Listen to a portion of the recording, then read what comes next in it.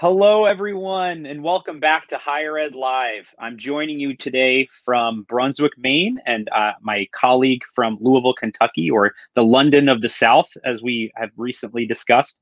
And I will be my name is Gil Rogers, and I'll be serving as your host today. Higher Ed Live has offered direct access to the best and brightest minds in higher education and allowed audience members to share knowledge and participate in discussion around the most important issues in our industry. All episodes are free and can be accessed at higheredlive.com, or take Higher Ed Live with you on the go by subscribing to the podcast wherever you listen. Higher Ed Live is produced by Platform Q Education, the leading developer of online engagement software and strategies. If you haven't already, please make sure to subscribe to our newsletter below and connect with us on social media, either at Higher Ed Live or using the hashtag Higher Ed Live. For our podcast listeners, all of this information will be in the episode notes. This week, we are having a fireside chat with my friend and colleague, Len Napolitano, or Nappi for short, CEO of Capture Higher Ed.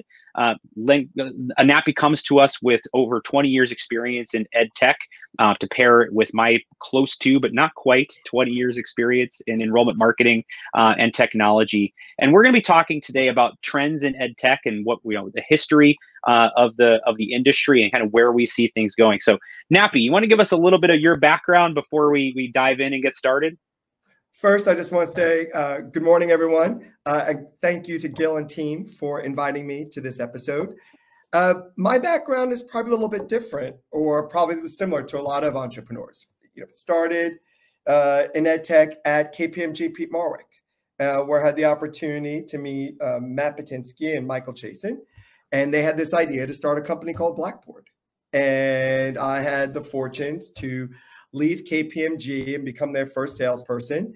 They looked at me and said, "Hey, would you like to work at a startup? There'll be 6 of us. You'll never wear a suit again." And I said, "Absolutely." And I was out the door. I was in my 20s at the time, and I thought this can be better, right? I knew nothing about education technology. Now, I was a grants manager at KPMG, so working with Research One at the time, Research One universities, and helping them assess their grants management or execution of grants. But inevitably, I really didn't understand the power of EdTech. And that was how I entered into the EdTech world and was fortunate enough to do 10 years at a company called Blackboard, then went to Presidium with a gentleman by the name of Greg Davies, which then eventually becomes a Blackboard company as they reimagine student services. And then went back with Dr. Matthew Patinsky to reimagine credentials with a company called Parchment, and did almost 10 years there prior to becoming CEO of Capture. And all along the way, I was in the military, but that's not nearly as exciting. Oh, I'm sure. Well, thank you for your service. And of course, we are excited to talk to you today with that wealth of experience that you share. One of the things I know that we talk about pretty regularly, either between Platform Q and Capture as companies or just as individuals, is kind of how things have so rapidly changed over the past 15 months. But before the past 15 months, there was 15 years of rapid change, right? And so I'd love your insights into what, past 15 months, it was kind of COVID as the catalyst for this change, right? But over the past 2 decades, there's been other changes and other advancements that have supported enrollment managers, that have supported institutions seeking to better serve their student audiences, whether it be new students all the way through alumni engagement. What have you seen on the ed tech side over the past 20 years or so that has provided lessons that maybe we can look forward to for the future? Well, that's sweeping. I think there are a few, in that I would not say EdTech, I would not say the U.S. post-secondary education industry, and it is an industry, right? So I think first and foremost, you have to have the understanding that institutions are complex organizations, and as such are complex businesses. Right now, their mission is different, and many of them, the majority of them, are nonprofit, but they are businesses, and probably some of the most complex businesses we know of, right? From those that are research institutions with healthcare systems to even the community colleges that need to be entrepreneurial as their markets or their geographic locales are constantly changing by the industries there, the populations, demographics, et cetera. And so with that, I would say higher education traditionally is not on the bleeding edge. And I think that's okay because the mission of an institution, right? And most, I would say, are there to, not only to educate, but to encourage civility, right? And a sense of the citizenry that we hope for in our students. I also would say there have been actors that have helped push higher education, not so much in this chronological order, but I think it's worth mentioning. For-profits were a critical force. People forget in the late 1990s, the early 2000s, for-profits did push the nonprofits as reimagining their student as a type of consumer. Now I use that term consumer in a broad sense, but they did, and all of a sudden what you see by 2004, innovation is more than just technology. You saw this rise of student service centers. What are these one-stop shops? In order for me to encourage the students to engage with support services, in order for us to continue, for them to continue their education. Then there's that underlying technology that then supports them along the way. So we forget, before e-learning became such a boom, there was the ERP providers. And then you saw the e-learning providers, which actually dovetail nicely with then we finally see by the late 90s, early 2000, the growth in our student populations in every way, right? The for-profit, the nonprofits, the graduate level, undergraduate level, a variety of market factors and demographic factors. From there, we saw this rise then of portfolio. From portfolio, we saw transaction systems, and we continue to see that, happen. But to say higher ed was wanting that necessarily, I would say it was probably sometimes a bit of you were pulling them as other markets or other industries were already there in reimagining their operations, right? I would say COVID probably, I would say higher education caught up very quickly to a number of industries because their business had never really, for the most part, operated in such an environment where many other businesses already had. Yeah. Credit for enrollment managers and admissions folks over the past year and a half that we've heard for the past 10, 15 years, higher ed moves glacially slow. It takes time. We need proof that these things work. But when we needed to, we changed on a dime, right? And we're able to do these sorts of things. And so let's think about that. I love your thoughts on, one of the things that I talk about a lot is, we focus on virtual engagement and the content that's needed, particularly for enrollment and recruitment. That's one of the major things that changed rapidly because the pandemic hit during yield season, right? And so that was a catalyst for a lot of that change. And what's developed over the past year and a half has been this kind of this spectrum with respect to how institutions develop content for students, right? So on one end of the spectrum, we have on-demand pre-recorded content, right? That's virtual tours, virtual view books, video pages on websites. And those are great because they're accessible, standalone, but a virtual tour doesn't necessarily move the needle on enrollment decisions, right? And so on the other end of the spectrum, we see I need to be live all the time, right? That's the Zoom sessions, the Slate shares, I need to do a webinar and I have to have live Q&A because I want to have a meeting with faces on the screen so I can have these conversations because that's what people want, is that yearning for connection, right? And so what we've identified is there's this wide gap in the middle, right? The virtual tour, that's for the president to point out and say, hey, we have a virtual tour, just like they point out, we have a billboard off the highway to the faculty to show them that they're doing cool things. The live components, that's for us to feel like we're really part of that experience. But there's that gap of combination of live, pre-recorded, on demand. How do you see that fitting? I know the work that you all do with looking at behavioral data and looking at how students are engaging with an institution. Where do you see the shifts in engagement strategies, particularly virtually, tying in with how institutions should look at their data and use those decisions for some of those legacy tactics and maybe either sunsetting or enhancing them? So I actually would reframe your statement, and I would do so in this way. COVID forced us to act on the data that we already knew about as institutions. So I think that is first and foremost. We knew that the demographics of the US population was changing. We knew that retention was critical. We knew that overall college enrollment was pretty much stagnant over the past 4 years. So we knew that. And we also knew that a significant number of our states were going to start seeing declines in enrollment, coupled with, as some states became very creative in their tuition offering at the public institution level, both 4-year and 2-year. And then lastly, we understood that students at any level were reimagining what the experience was. Do I go for a certificate? Do I piece together my academic experience? COVID forced us to say, oh my gosh, we have to act now. Where prior to COVID, we all knew about it.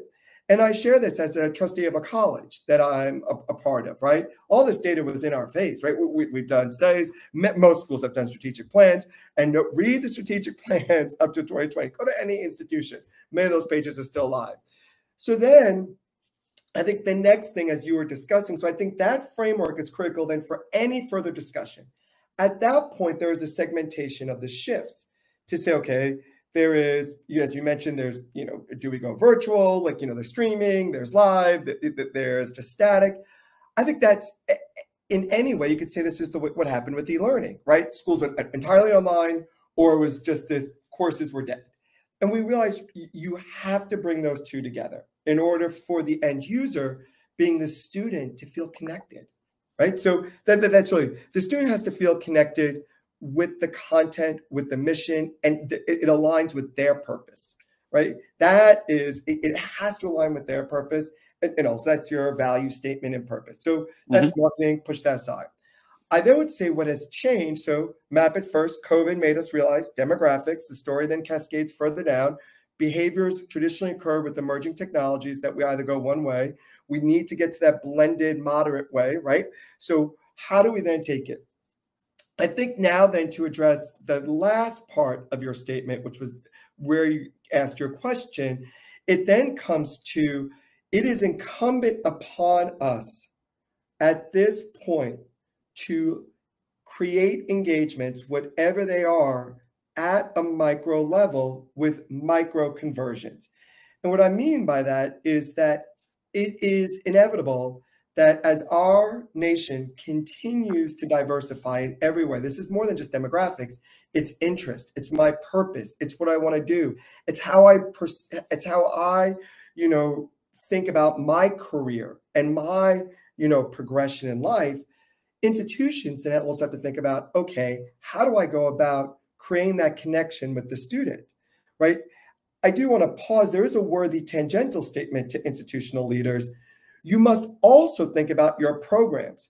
We cannot be McDonald's as institutions. I think people forget, and this is also an industry. Let's look at industries that have already gone through this. So Starbucks, when Howard came back and took over, Starbucks and McDonald's went through the same thing. Overexpansion, we offered everything. We are going to, offer everything from McRib to McPasta, right? Well, that wasn't their core.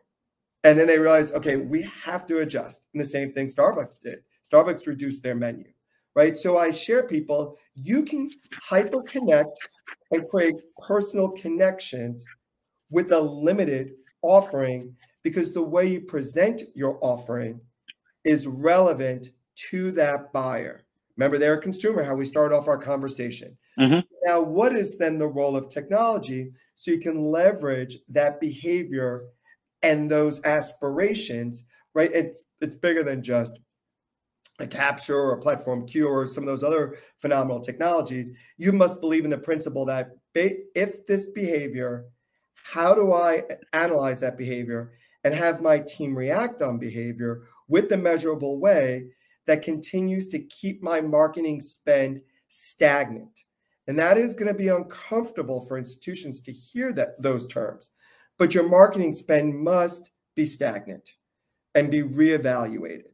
I'll pause there because that was a fairly long response, but I thought it was worth cascading the story and then bringing in historical trends to understand the position I take.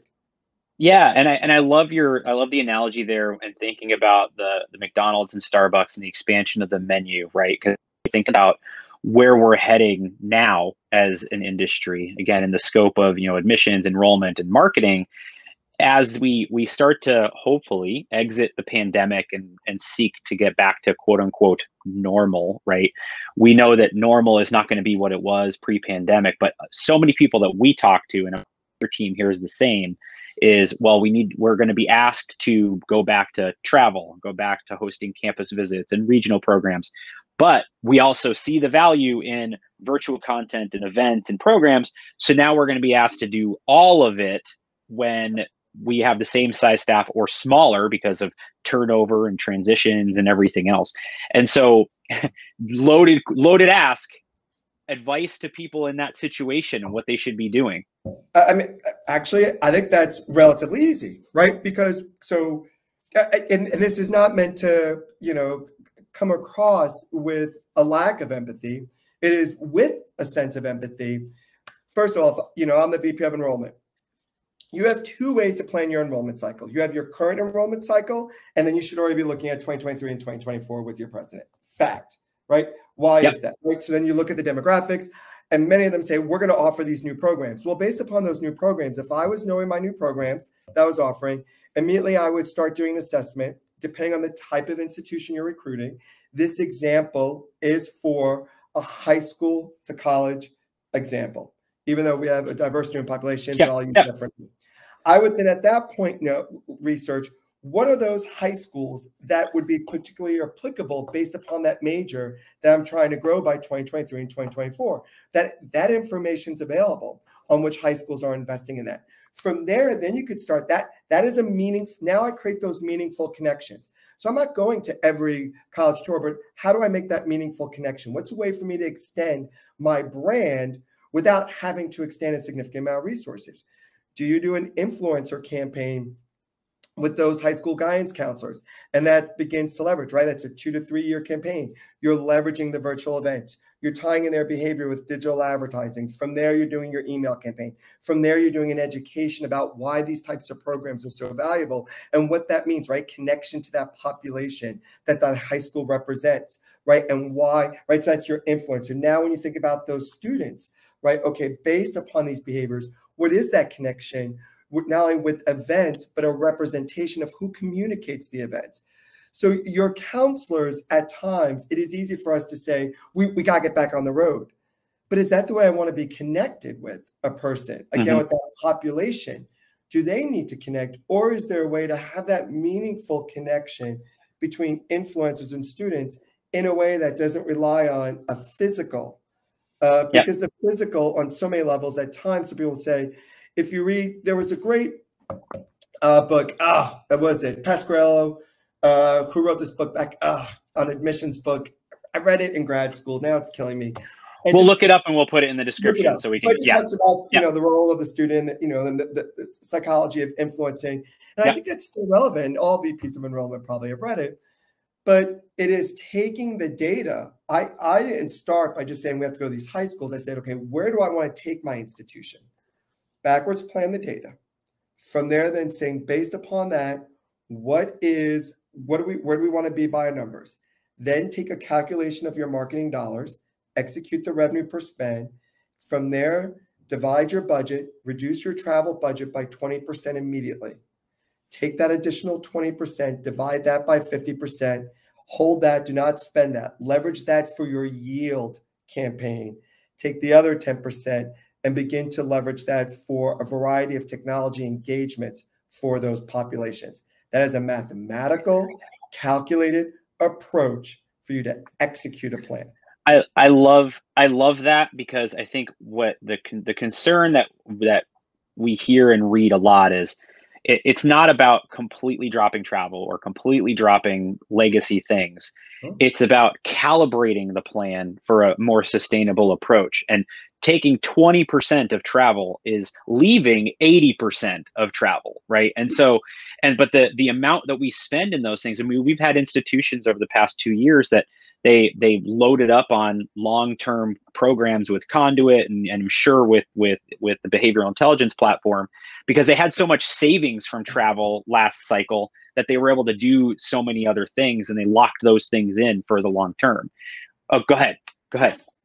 I want to. So I was working with the VP of enrollment of a highly selective institution, and they use a variety of technologies. So, but they have a very high yield. This institution significantly so, in excess of 30%. So this is an institution that many would envy their application rate, their yield, etc. But they have a small counseling team. And the individual and I were talking, and the individual said, I am so fortunate to be able to use the suite of technologies. And I said, why is that? It made my counselors more efficient. And I said, well, what do you mean? And the individual said, well, I was able to leverage, now I capture affinity scores. Just remember, they're now looking at yield now. They're executing a yield campaign. So technology is more than just top of funnel. It's at every stage of the funnel. And leveraging the data from a series of technologies, they realized they can generate the same yield for their counselors while reducing the amount of work by 40% by prioritizing the students. And he's like, so what I was able to do is able to ensure that my counselors were having them a meaningful conversation with the right students in order for those students to continue to progress.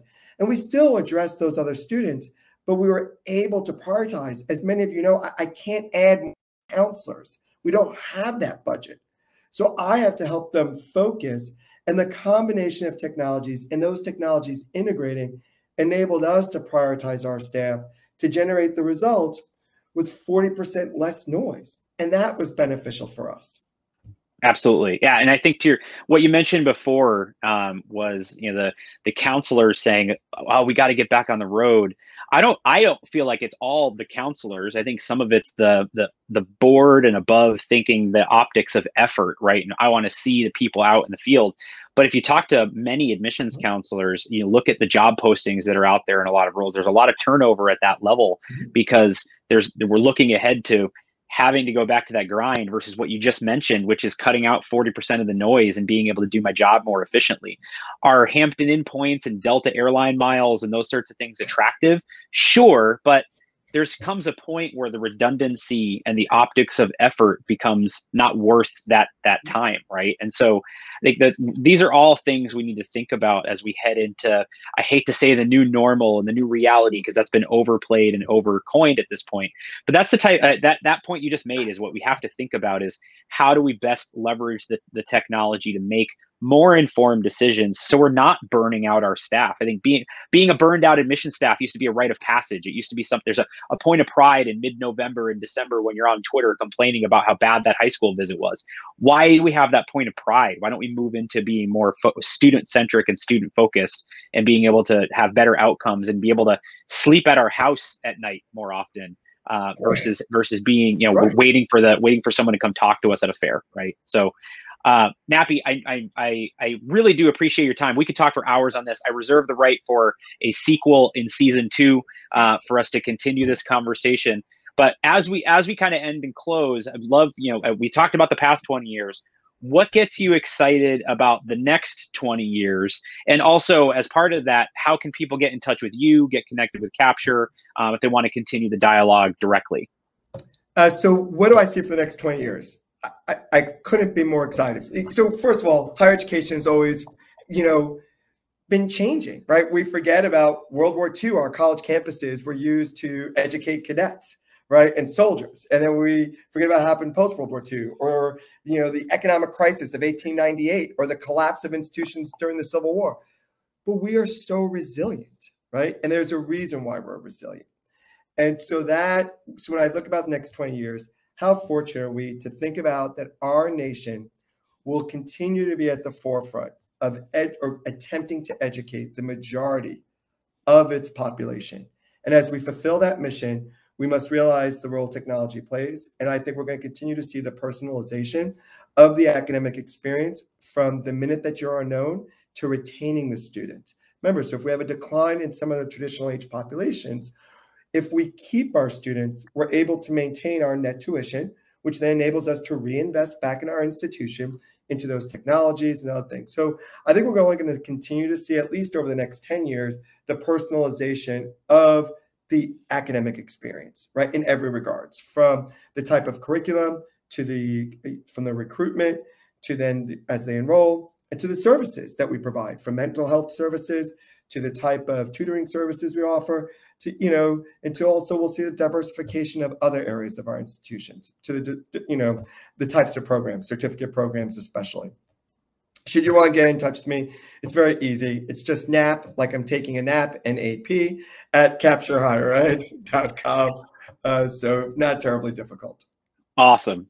Well, I need a nap after this. Oh my gosh. What a energizing and what a exciting 25 minutes or so.